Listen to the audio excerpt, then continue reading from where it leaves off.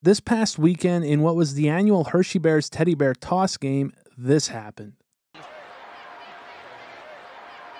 Just absolute cuddly chaos. Now, for those like me that didn't know, every year the Hershey Bears of the AHL host what they call the Teddy Bear Toss game. The idea is that fans are encouraged to tag along a stuffed animal to the game, and when a Hershey Bears player scores their first goal, fans toss their toy onto the ice to be collected and donated, and yeah, it's just awesome stuff. Well, this past game went a little different. The opposing Bridgeport Islanders went up first on a Durando goal. Then in the second, again on the power play, Durando scored again on a beautiful shot that he roofs to give them a 2-0 lead. Problem is, heading into the third, the Bears had still not scored. At this point, the PA announced that should the Bears score, fans were asked to actually not throw their bears due to it taking upwards of half an hour to clean up, and obviously it was still a close game. So that kind of interruption wouldn't have been great for the momentum of their team. Well, fans slowly became impatient. At the next puck stop, a few fans began to toss their bears, which had to be collected. Then, increasingly, more got thrown, and after pulling their goalie and still failing to score, with 5.5 seconds remaining, again what ensued was absolute chaos as fans began to throw the bears en masse. Now, the announcer tried, "Gentlemen, please stop throwing the bears."